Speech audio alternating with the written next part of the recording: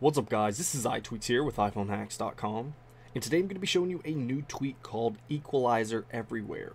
So what this is going to do is allow you to equalize any audio on any application that includes your music application, Pandora, Spotify, basically anything, even YouTube.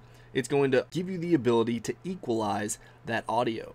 So to access this, just make sure that it is enabled in your settings. So we'll scroll down here and open this up real quick, and you can see that you need to enable it, and you want to also show this in your control center. Now this is also going to work with OXO 2, it works with CC Loader. Now right down here you have your presets, so if you tap on that, it's going to allow you to access the presets if you want to not necessarily manually adjust your equalizer. You can use these presets right here, and then right down here is where you're going to have your equalizer, where you can manually adjust this just by sliding it up, down, that sort of thing.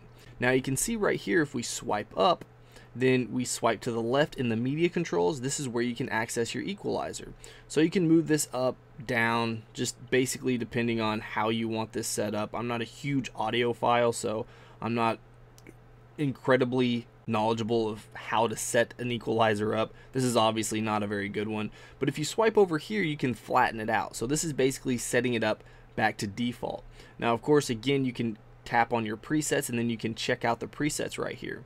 So just to give you guys an idea of what this does, let's go into YouTube and let's play this video right here. So you can see how that sounds, or you can hear how that sounds. And now let's go ahead and pull up our control center, and we're going to swipe over here. Actually, let's just use a preset. So let's do full bass, and now we'll swipe down and we'll start to play it again. So you can definitely tell that there's a lot more bass in the audio right there.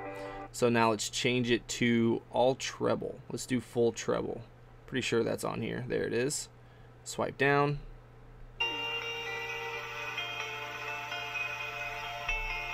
So you can see how this works. And if you want to, then you can obviously, like I said, manually adjust your equalizer right here. Now I was messing with this, and I mean, if you put everything up at the full volume or the highest mark, this is going to not sound good. One, two, may damage your speakers depending on what you're listening to. So I would watch out for that, just because it kind of overextends the capabilities of your speaker on your iPhone. So if you do mess this up, again, you can go into your presets right here, or you can just flatten it, which puts it all back to the defaults. So let me know what you guys think about this in the comments below. And if you enjoyed this video, please hit that like button. If you want to see more of my videos, then go ahead and subscribe. Alright guys, until next time, this is iTweaks with iPhoneHacks.com.